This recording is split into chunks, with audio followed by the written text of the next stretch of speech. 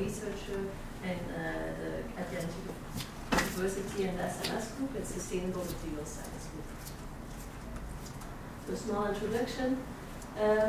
Why do we study this? We got the question from industry, so they are developing a new technique where they are implementing phosphoric acid up to temperatures of 160 degrees Celsius. And of course, they encounter corrosion of their reactors. So now they are looking for materials which are more resistant to this environment. And for the moment, in literature, you only find like studies of temperatures up to 100 degrees Celsius. So there was a gap, and we saw an opportunity, so that's why we studied this. So we considered two corrosion protection mechanisms in this study. We looked at passivation, where we use alloying elements in your metal to protect your metal from the environment, and then we also considered inhibitor addition in your environment so that you can inhibit the corrosion of your metal. So the aim was to understand the corrosion in such an environment, and therefore we studied 6 materials. We looked at austenitic stainless steels and nickel-based alloys, and then we tried to analyze the role of the chemical composition on this corrosion reaction, and we started doing some preliminary studies for inhibitor addition, and we looked at magnesium. So this is still a study that's going on, so these are the first results. Our experimental procedures, so as I said, we had 6 materials. We started with austenitic stainless steels. So we have the 316L, which is well known, and then 316 titanium, where some titanium is added to the 316L overall composition, which gives the structure some more stability at elevated temperatures. And then we looked at super austenitic stainless steels. So these have really large amounts of nickel and chromium. So it's almost no steel anymore because you only have 30-something percentage of iron. But okay, they're still called steels. And this had like quite a considerable amount of copper, which could be good for your corrosion resistance. And then the Saniko 35 had 6% of molybdenum, which is also known to be really good for corrosion, and it's 3 times as much as for the typical 316L. If you then look at the nickel-based alloys, we had Hesselor G30 and Hesselor G35. G30 had like a lot of components which are interesting and which were highly alloyed, and then we had G35, which had a considerable amount of molybdenum in its chemical composition. So how did we do corrosion testing? We didn't risk doing electrochemical testing for the moment because these conditions are quite extreme. So we started with immersion testing in concentrated phosphoric acid, which is the 85 weight percentage, and we looked at elevated temperatures being from 80 to 160 degrees Celsius. And we immersed for 48 hours. And then we calculated corrosion rate by weight loss measurements. We checked for pitting by SCM analysis, and then we also did some EDX to look at the deposits on our surface. So the grade of acid, there's some impurities in it, so they also influence the corrosion behavior, and we stirred our solution. Here you can see our setup. So we have our beaker with our solution, which is dipped in an ore bed, which is heated and stirred by this magnetic stirrer, and then we have a condenser on top to avoid too much evaporation of our solution in the environment. The corrosion rate was calculated like this from the weight loss measurements. So the results. So what we did was look at our range of temperatures and the different materials, and we calculated the corrosion rates, and there we found these values.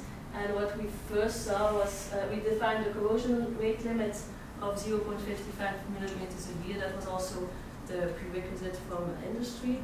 And then we saw that the Hesselor G35 gave really good results. So they had a very high molybdenum content. So that was the first observation. To give a little more oversight in these results, we made some graphs. What we could conclude here was that under 140 degrees Celsius, you had the Hesselor G35 and the Saniko the 35, which had the lowest corrosion rate. These both showed the highest amount of molybdenum in the chemical composition.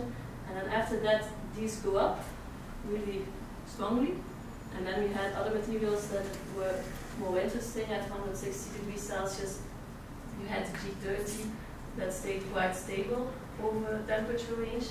And additionally, you had Celicourt 28 and the 360 titanium, which showed quite good results compared to the other steels.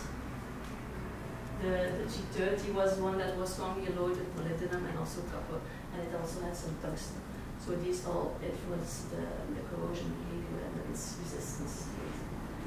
So these curves or these calculations rather give the uniform corrosion rate, so it calculates how much millimeters is disappearing of your surface, but it doesn't say a lot about pitting. So we looked at SEM images to characterize the pitting of the samples. So this is the 360 L. We see that pitting occurs like quite fast, so at 120 degrees Celsius, and then at 140, the complete surface is eaten away, or there's a breakthrough of your passive film. 316 showed quite the same behavior. At 120, there was not just simply pitting, but already some more damage, and then also at higher temperatures, your film is completely broken down. Then Celicourt, you see a different behavior. At 120, there are only some small pits and some etching of your surface, and then you have a partial breakthrough at 140 degrees, and then 160, 170, your surface is completely eaten away. What we saw in the previous materials was that the pits have a really specific geometry. So we had some nice shapes, and then they really depended on the crystallography of our quakes. But we still want to do BSD to confirm this. Was an observation. If we then look at Celicourt 35, you will see another behavior where even at 140 degrees Celsius, the surface is still quite smooth, and we only have breakthrough like at 160 degrees Celsius. So that's the one with the molybdenum that was quite high. So you have your resistance to uniform corrosion and pitting. G30 shows pit formation at a higher temperature, so even we went to 170 degrees to see what it does. And it's mostly pitting, but it seems deeper than the previous cases. So we should look into this a little more closer, because that's the material that was quite constant over temperature. But at least, so the uniform corrosion doesn't increase, but you see damage forming, which in the form of pits. And this can be even more dangerous because pits can cause perforation of your reactors, and it's also a big risk. So this we still have to characterize a little more in detail to see if these go really deep, yes or not, and what's the risk there. Another picture of the deeper pits. And then G35, finally, you see that there's almost no or little really breakthrough of your film. And what we encountered here, and also already at some lower temperatures we saw it, is that there's a film forming, which is visualized by SEM, and we could identify it by EDX. And these were indicated that there were phosphates on our surface, which deposited on our surface, which could explain the good corrosion behavior or the resistance of our material, as phosphates could inhibit further corrosion. So we have the conclusions here of the role of chemical composition. The molybdenum is known to be good for general resistance to uniform corrosion, also to pitting. And then we saw like a formation or the indication of formation of protective phosphates, which could have an interesting role, but should still be confirmed. And then we have the copper and the titanium, which also indicate to be like really interesting elements in this situation. So they give like a better resistance at higher temperature. If you look at literature, then we found that copper alloyed steels have the tendency of dissolving first the other metals, and that copper or copper enriched film forms on your surface. and as such, it stops the further dissolution of your metal. So that's really the copper that protects then your metal. And based on our study, we cannot confirm this, but I think if you use like more surface sensitive characterization techniques such as XPS and Raman, you could characterize the fault layers and confirm the corrosion resistance mechanisms.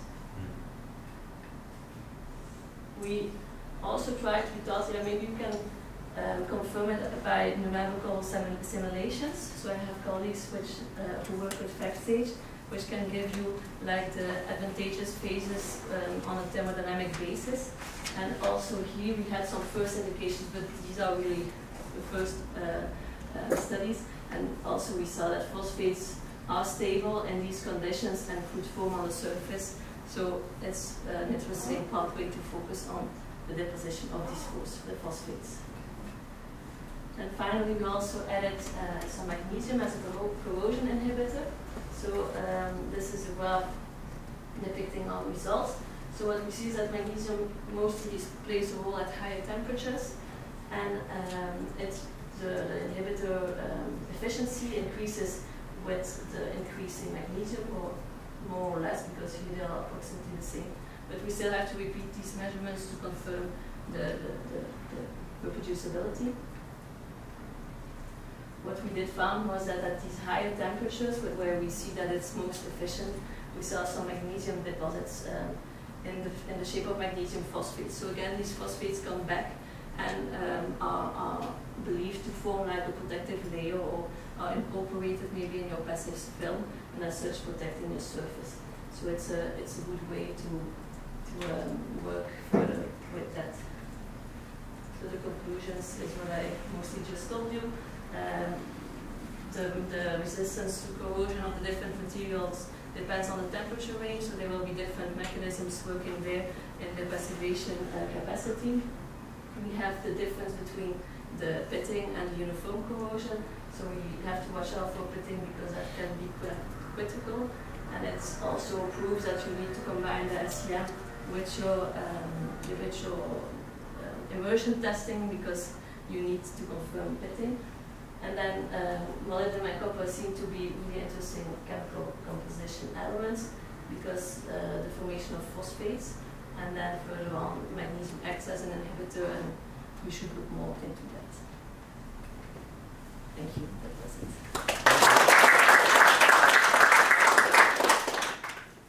Questions, please? Thank you for the interesting talk.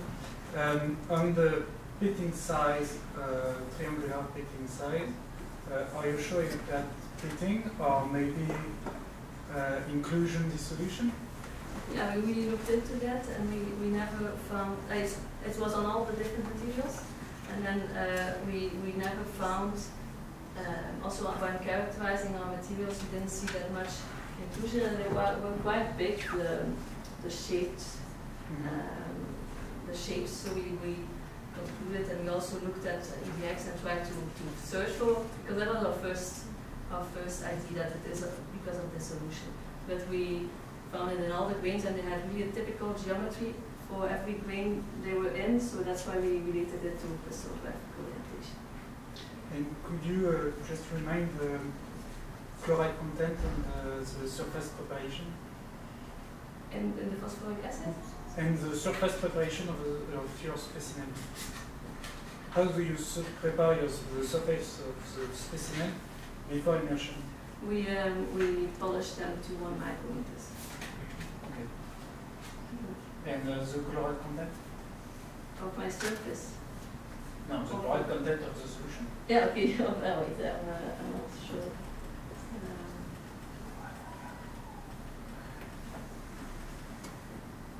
Have to find it first. Because we also studied but I didn't show it here, but we tried different compositions or different purities, and we are also looking into that because we expect chloride indeed to have a big influence. Okay, I think I'm almost there, yeah. So we have under what, 1000 ppm. So for you, the pitting is initiated by which species in the solution? Yeah, I'm still. They say that even such small amounts of chloride could already have that effect because it's really aggressive environment. The fluorides also are known to have their effects, but indeed it's quite small, small presence. So I still have to work that out. You have a suggestion? You can always share. Yeah. Another question? Yeah, well, I have a more, maybe very naive question on like, even for the 316L, you don't have uniform corrosion, right? So there's some inhibition layer, right? It's still current. So what is it then? Why would that be? Because it's basically there should not be any kind of oxide layer, and you do even the grinding before you put it in the submersion. So why wouldn't that be just homogeneous? There is uniform corrosion. Is it? I thought even for the 316L you saw this actually strong petting effect. And yeah, but the thing is that from the curves here, which is a general trend of uniform corrosion, because you see how the millimeters per year that are dissolving. And that's what you call uniform. Okay, then I just look at it from a microscopical. Yeah, and then if you look indeed at the microscopic, then yeah, but the thing is you don't see it that much here. But if you compare it to your glass, you know that some is dissolving. So it's dissolving. So even at 120 degrees, there's uniformly. I think you can see it by the fact that your sample surface is being etched, so you start seeing your grains and your grain boundaries, so you have some part of your surface that is uniformly in a way of being yeah, that's dissolved. also what I would expect, but I just looked at the image and I thought it's non-uniform. Okay, thank you. Thanks. I'd like to thank you again.